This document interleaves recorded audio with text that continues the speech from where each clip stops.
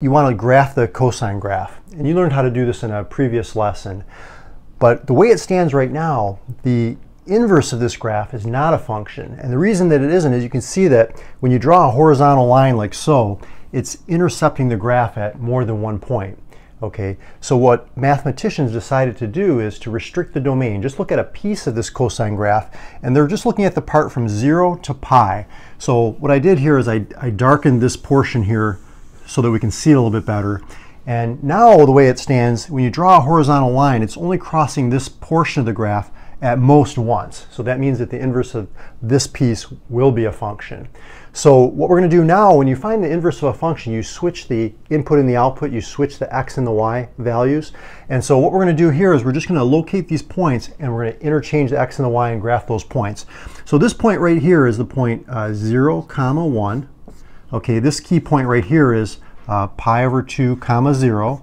And then this key point over here is pi, negative 1. Okay, so what we're going to do now is we're going to switch the x and the y coordinates. So if we do that, this point here, 0, 1, is now going to be 1, 0, right? So pi over 2 is 1.57, 0. So when we switch that, it's going to be 0, 1.57, because remember, pi is 3.14. And then over here, when we switch pi and negative 1, we get negative 1, pi, or we'll just say negative 1, 3.14. Okay. So now let's plot these points. So 1, 0. So 1 would be right about here, because this is 1.57. So it's about 2/3 of the way, 0. So that's going to be right there. So there's that point right there. Now this point here, pi over 2, 0, when we interchange those, we get 0, 1.57. So that's going to be 0, 1.57. It's going to be right about, let's see here, let's make this 2, make this about 3. So 1.57 would be right about here. Okay. And then this point, negative 1, 3.14, we're going to go left 1, which is right about there. 3.14 is going to be right up over here somewhere. Okay.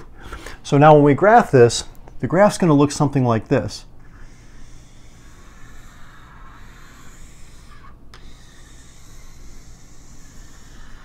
Now when you graph the inverse of a graph, what you'll notice is that it's a reflection over the line y equals x, this 45-degree line. So if I sketch this in here, okay, roughly, the line y equals x is right there. And you can see that this graph, we're actually like, it's the mirror image over this 45-degree line.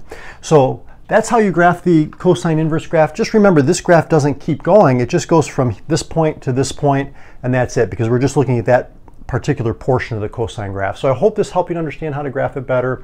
Subscribe to the channel. Check out more math tutoring videos on my YouTube channel, Mario's Math Tutoring. And I look forward to helping you in the future videos. I'll talk to you soon.